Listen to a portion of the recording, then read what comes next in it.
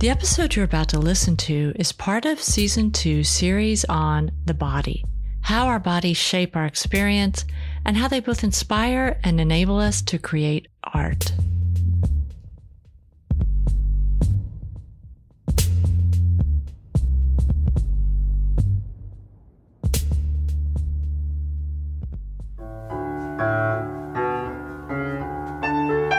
Welcome to another episode of Art Heals All Wounds. I'm your host, Pam Uzel. On this show, we meet artists transforming lives with their work. When I was in third grade, my family moved.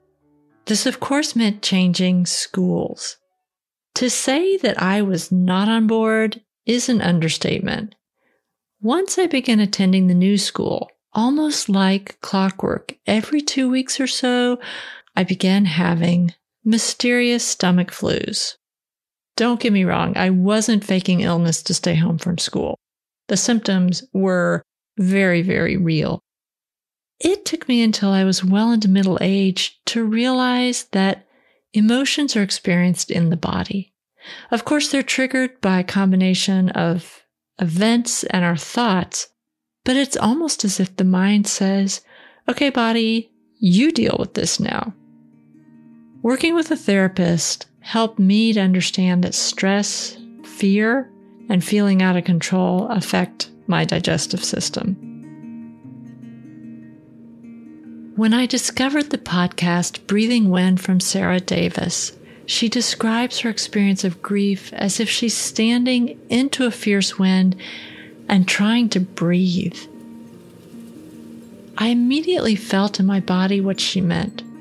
Her podcast is specifically about dealing with grief around the loss of a parent. For her, it was the loss of her father. As part of a way to work through her own grief, she invites guests to share their own story of losing a parent. Having lost my own mother 5 years ago, I understand what a generous gift and empathetic space to share this kind of loss is.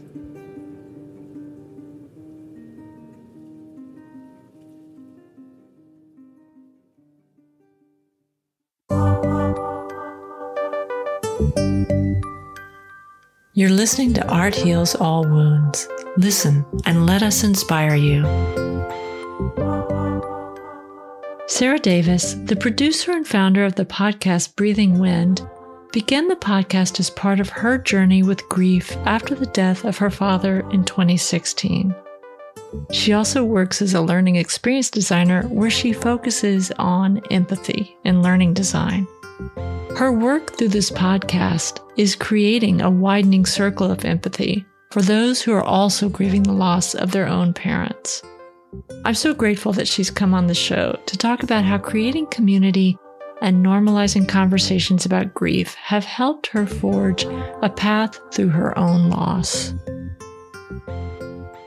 Hi, Sarah. Thank you so much for being on this episode of Art Heals All Wounds. Would you start by just telling us your name and what you do? Yes. Hi, Pam. Thanks for inviting me. This is really fun. I am a learning experience designer and podcast producer based out of the Bay Area. That's how we met. We were trying to find podcaster friends nearby. So since we became friends, I've been listening to your podcast a lot, and I'm hoping you will tell us about it, the name of it, and what it's about. Oh, great. I'm so glad to hear that. It's called Breathing Wind. And it really has started out of a personal desire.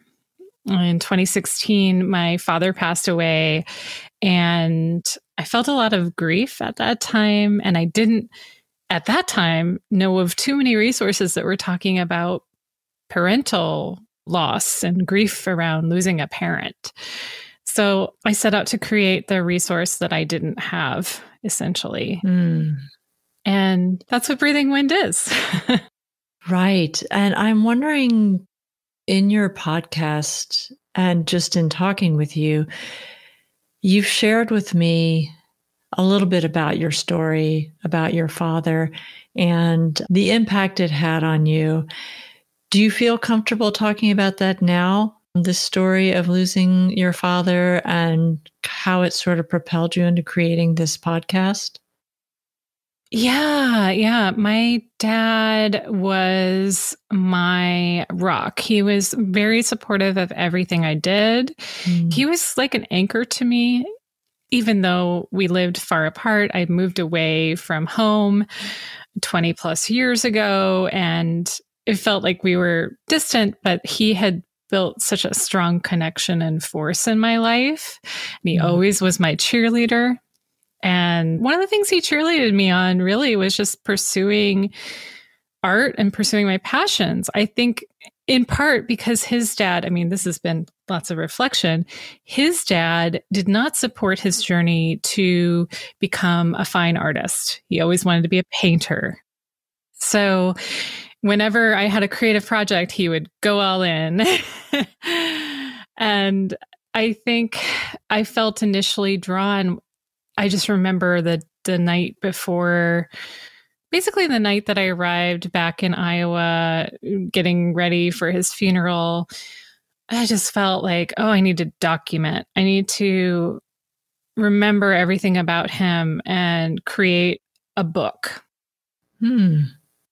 And that book was going to be about model yachting, his hobby, and also a little bit more of a journey of his life. And I kind of went down that path and then switched gears in my creative writing class to write more of a memoir of my own grief. And then that was too soon. So I had to kind of stop doing that. But it was still this idea that was percolating for a long time.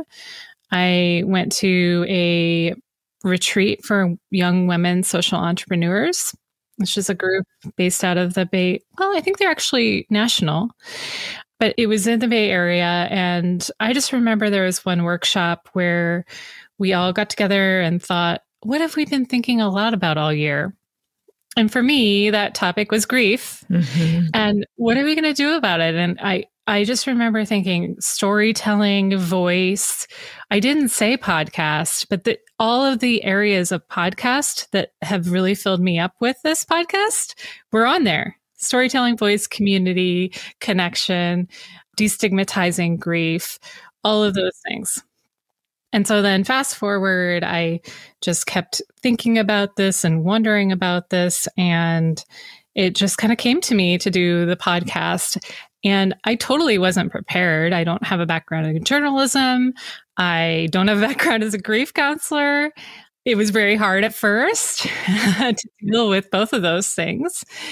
So it's given me so much as a result, so much opportunity to find my own voice and opportunity to connect with community in a very deep way.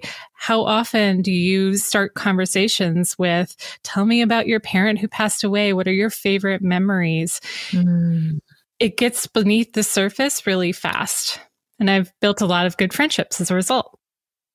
Yes, I can see that. There's a question I want to follow up on in terms of it being too soon, but I did just want to add that when you and I had lunch together, you allowed me to share my story of losing my mom also in 2016.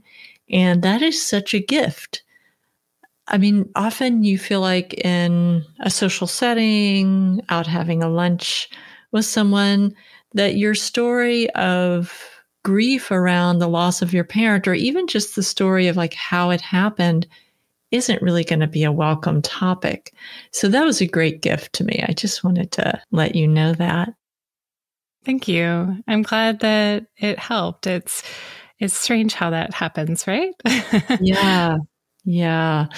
Well, you talked about it being too soon. And there's one thing that really struck me when I listened to the intro of your podcast, this idea of the title, Breathing Wind, that it's not a phrase I would have ever used, but I think we've all experienced that actual physical thing that it's like trying to drink out of a fire hose as well. Like there's too much of the thing that you're trying to take in. And it really made me think a lot about how we physically experience grief. And I'm wondering if you had similar thoughts or reflections when you were trying to process this and you were realizing, oh, this is too soon to really put this down on paper. Yeah. And well, and I'll give your listeners just a quick background on breathing wind. The phrase breathing wind describes the feeling of breathing in heavy wind, like you're saying. I think because I'm from Iowa, there are a lot of opportunities where you're breathing in this heavy, terrible windstorm or below zero temperatures. And so the idea to me came naturally, but it also relates to, for my experience with grief, anxiety. I felt a lot of anxiety and it felt out of control and I didn't know how to manage it, actually, until I learned how to breathe. So it has multiple layers of meaning. I love to think about my solution. My journey through this has been through meditation and mindfulness and just sitting with people, guests, hosts, and feeling what they're feeling and helping that to shape the story too. Yeah, that's such an interesting thing. I don't know about you, but I think I was an adult before I realized that we experience emotions in our bodies. Yeah, I don't think I knew. I just didn't know what to expect. I think that grief affects people differently, and maybe it could affect your body. For me, it did. It definitely did. And I guess, anxiety really constricts your breath. And it can also affect how you are in the world. So for me, that first year that my dad died, it transported me back to a 13-year-old version of myself who was introverted and who wanted to passively consume stories as opposed to engage in some of the conversations that might also be healing. But that was my reaction, was how do I myself navigate this without relying on other people? Even though there were other people in my universe, I just wasn't ready to engage in that way. Well, I'm so curious because I know that you've spoken and you're alluding to this sense of isolation, maybe self-isolation, but I'm just curious about this relationship between isolation, grief, and then you moving on to the podcast. Yeah. So a couple of things come to mind. One of my guests in season 1, Benjamin Gunning, I'm happy to share with you the link in the show notes. He sat with me at a table at a party that I felt like I had to go to a month and a half after my dad passed away. Wow. And I was not interested in talking about my dad. I wasn't interested in engaging on the topic at all. But somehow he realized what had happened. I think I said something to him to the effect of like, just so you know, my dad passed away and I don't want to talk. So if you're sitting here, just expect that. And he turned and told me, my mom passed away. And he talked to me. He told me the story of that.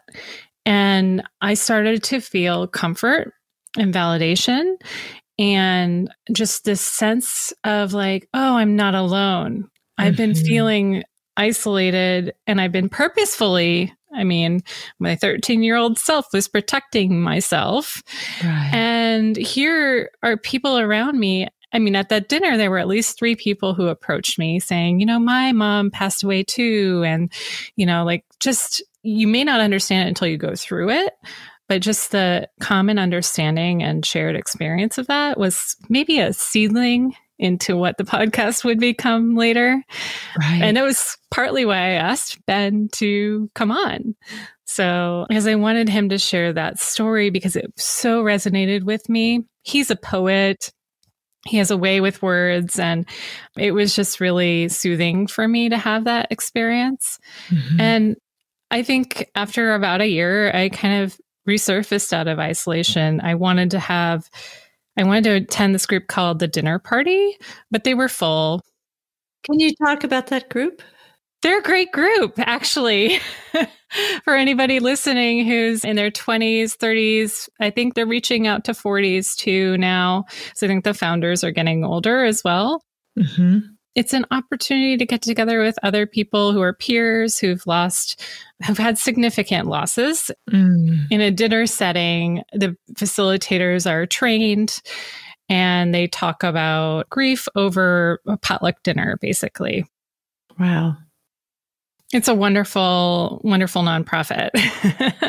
Yeah, it sounds like it. You also, when you're saying this, I think in listening to this or maybe reading on your website, you feel like it's this thing of entering a club that you didn't, ask to join, this thing of grief over the loss of a parent. And depending on when it happens, you can feel like you're one of, you don't know anyone in your peer group that this has happened to yet. Yeah. Yeah. And I felt that way almost immediately. Right. And then slowly I realized I did know more people because I think people were not open about sharing it. Mm-hmm. And that's personal, a personal reason to do that. But it just, it's maybe not something you would bring up at a typical dinner party. Right. No, I get it. So I want to talk a little bit more about the podcast. You talked about interviewing your friend Ben. Can you talk about what a typical podcast would be like? Oh, yeah. So season 1 was conversations with people about their losses. And I spoke with pretty much everybody it was everybody who had lost a parent when they were younger, which to me means the first of their peers. Mm-hmm. And how were they affected by that? Who was their parent? Mm-hmm. And what are they doing with their life now?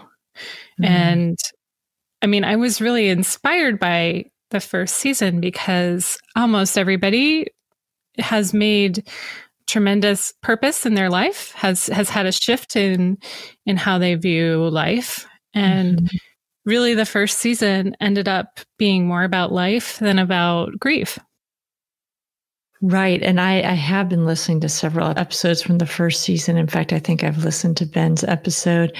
And if I'm correct, one of the things that you ask him about is what positive quality did he walk away from his grief experience with? And I think he said compassion. Yeah.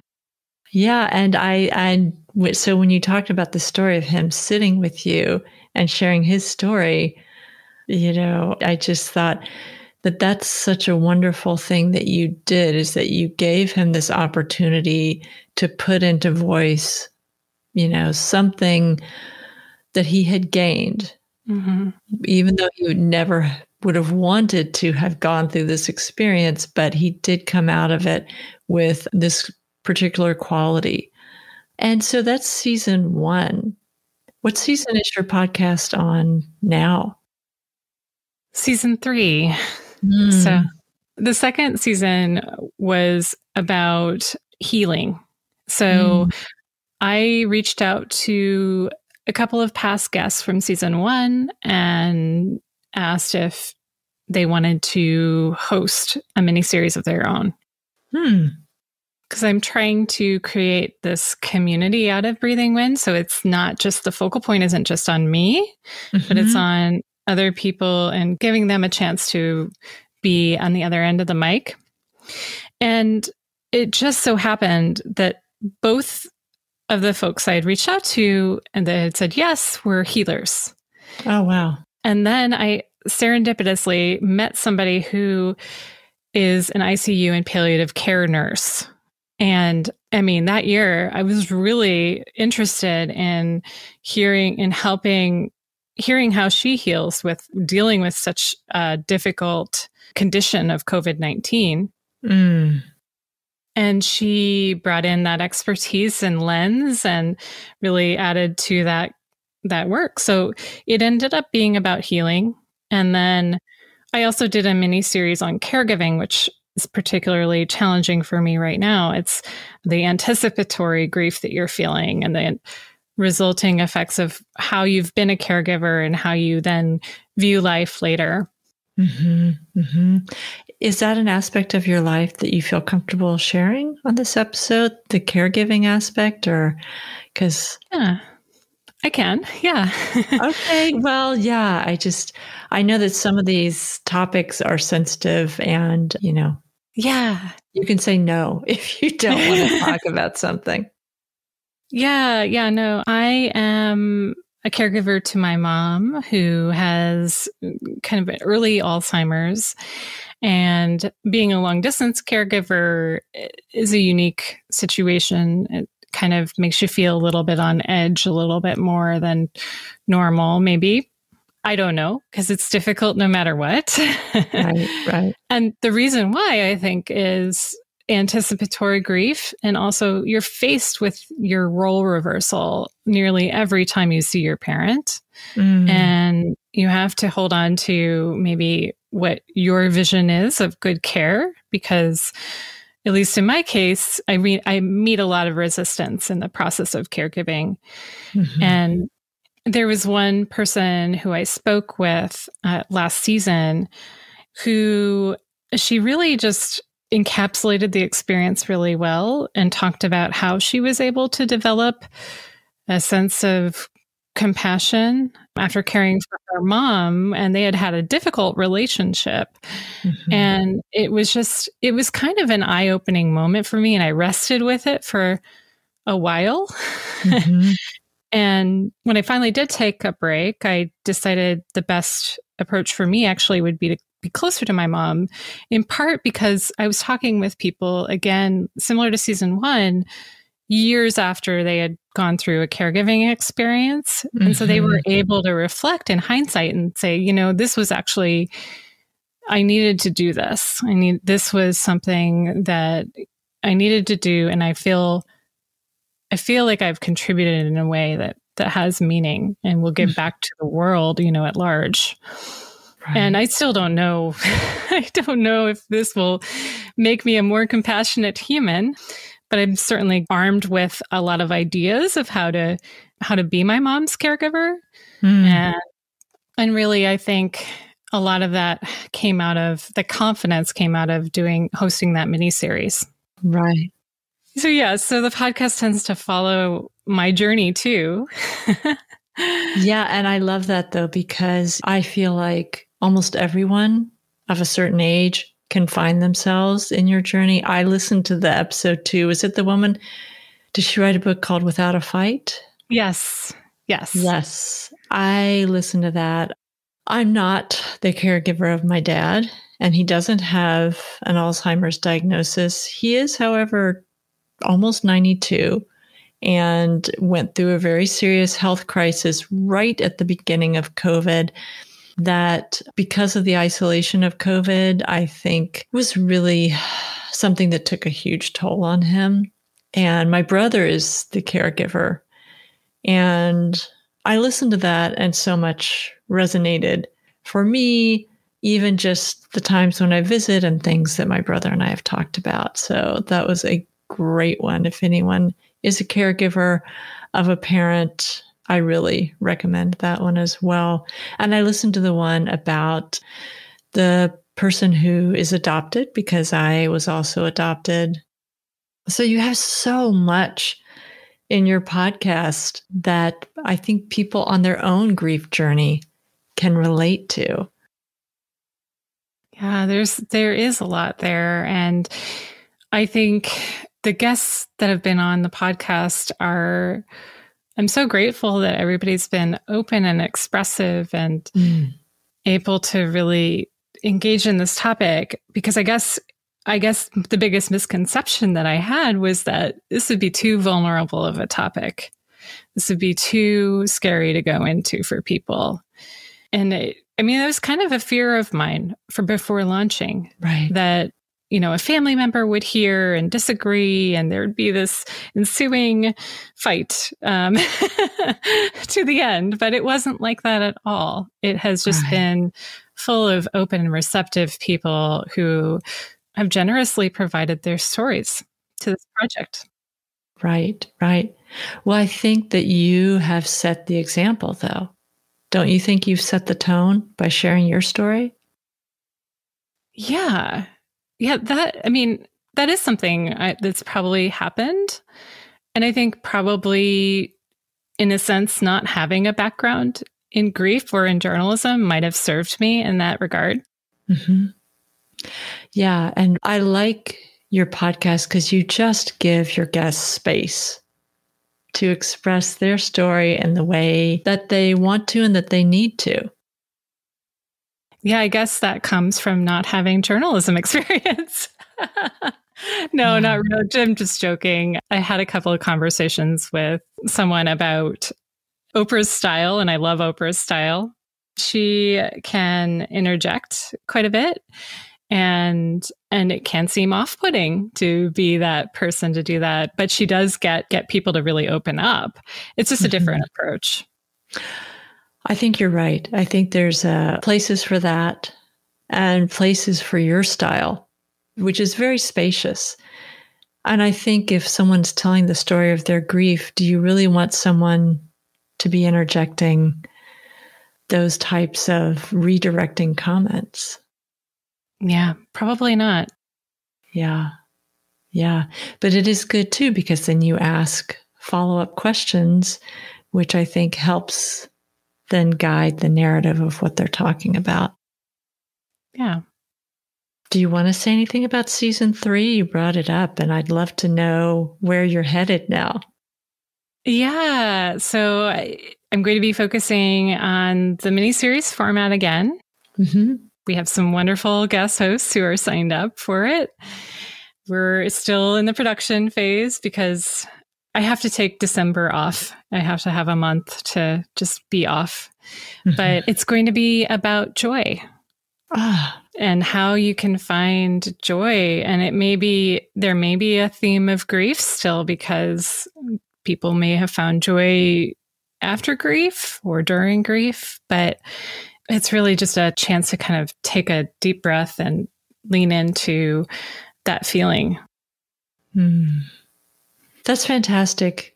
It just, as you were saying that, I just thought that you are really helping to narrate a full human experience, which has to include grief. But the beautiful thing about being human is that we can hold all these different experiences in our lives. It's not going to be, I've experienced grief and this is going to define me for the rest of my life. I love that you're going to focus on joy. Oh, thank you. Yeah, it's the word that keeps coming up for me when you say that is equanimity. And I'll be interested to see how that comes out in the coming weeks and months. That's fantastic. I can't wait to listen to some of these new episodes. Where can people find out more about your work, and particularly about where can they find this podcast? Yeah, the podcast is on breathingwind.com. Mm-hmm. And also, I tend to post on Instagram at Breathing Wind Podcast. Mm-hmm. I've been told that the newsletter is also a really excellent resource for those of you who like a little bit old-fashioned email. Which I do. I do. I enjoy your newsletter very much, by the way. Oh, thank you. I love writing it. It's just, it's always like this, this feels like such a great way to complete the episode. And you can get to the newsletter on the website. Okay. Well, I'm just going to say personally that I'm very sad. You feel like a new friend that I was looking forward to having many long lunches with, and that you're going to move back to Iowa. But at the same time, I'm excited for you, for what you're going to get out of making that choice. So I'm trying to practice equanimity around that. Well, I'm sure this is going to be a see you again later. Yes. Because 13 plus years in the Bay Area, I can't imagine not coming back. Right. Well, thank you so much for being on this episode, Sarah, and for sharing all of this. I think it's something that more than ever people need to hear about and connect to a community about grief and to share grief. And thank you for giving me the chance to share.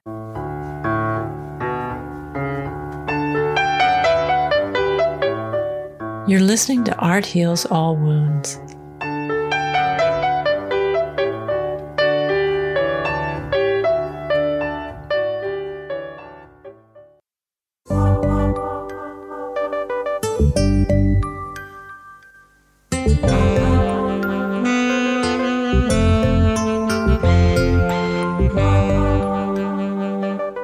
Thank you so much to Sarah Davis for being a guest on this episode of Art Heals All Wounds. If you'd like to learn more about Sarah and her podcast, Breathing When, visit www.breathingwen.com. That's BREATHINGWIND.com. You can also find Breathing When wherever you listen to podcasts. The additional music in the intro is by musical artist Mon Plaisir. The sound effects are from Stereo Scenic and Taira Kamori from freesound.org. The music you've heard in this podcast is Yellow Light District and Otto Waschenlage Instrumental by Lobo Loco. Beethoven's Piano Sonata No. 15 in D major was performed by Karina Galanian. This episode was edited by Eva Hristova. We're at the beginning of our second season of Art Heals All Wounds. I so appreciate your listening to this podcast. Please, if you enjoy it, share it with others. Leave us a 5-star rating and even a review if you feel so inspired. We'd also love to send our newsletter to you, which you can find at our website, www.arthealsallwoundspodcast.com.